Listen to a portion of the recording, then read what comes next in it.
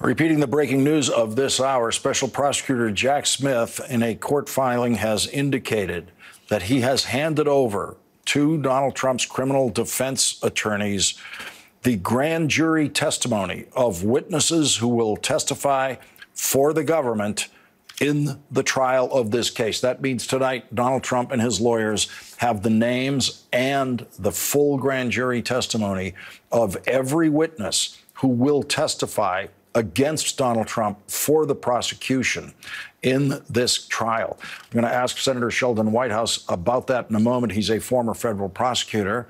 But first, the latest Supreme Court problem. Republican-appointed Supreme Court justices appear to really hate one thing about their jobs: the paycheck. Supreme Court justices are paid $285,400 per year, with the Chief Justice getting about $13,000 more than that.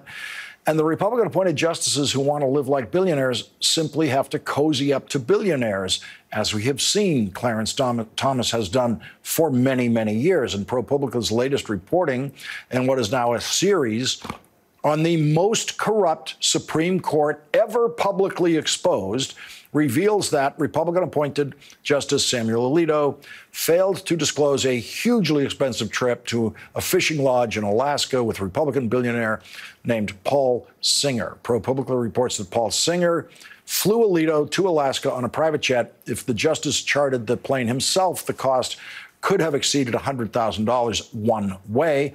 In the years that followed, Singer's hedge fund came before the court at least 10 times in cases where his role was often covered by the legal press and mainstream media. In 2014, the court agreed to resolve a key issue in a decade-long battle between Singer's hedge fund and the nation of Argentina.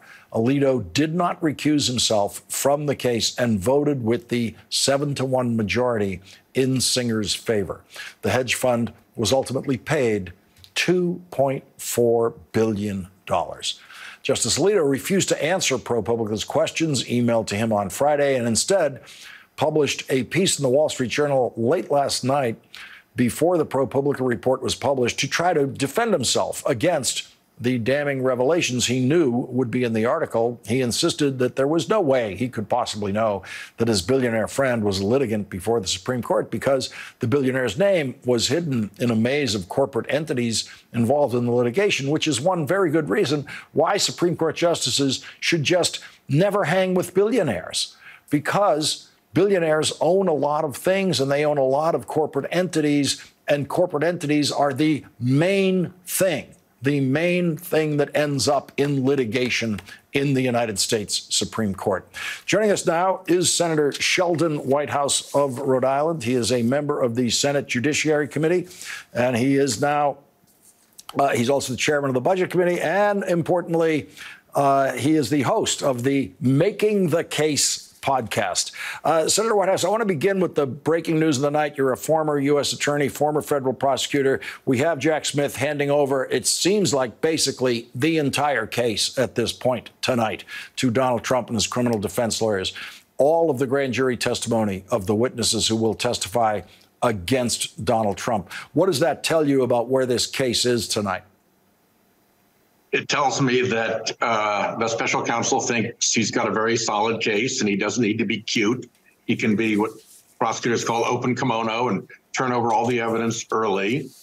It tells me that it's going to be bad Christmas for the Trump lawyers as they open the different files of evidence and find out how awful the evidence is against their client. It tells me that they want to stay well ahead of Judge Cannon and make sure there can be no complaint about their early disclosure. And it tells me that they want to get Trump's attention early by getting his lawyers the evidence that they need to be able to go to their client and say, hey, you are in real trouble here. And Senator, Justice Alito is the latest Supreme Court justice trying to live like a billionaire and apparently violating disclosure rules in the process. Yeah, I mean, you've got all the basic food groups here. You've got the right-wing activist billionaires who care about outcomes at the court. You've got a Federalist Society justice. You've got wildly extravagant gifts. You've got untoward and probably illegal secrecy. And for the cherry on top, you've got Leonard Leo, the billionaire's court fixer, arranging the deal. You just can't make this up. Senator Sheldon Whitehouse, thank you very much for joining us again tonight. Our time's been cut short by this breaking news from Jack Smith. Thank you very much for joining us.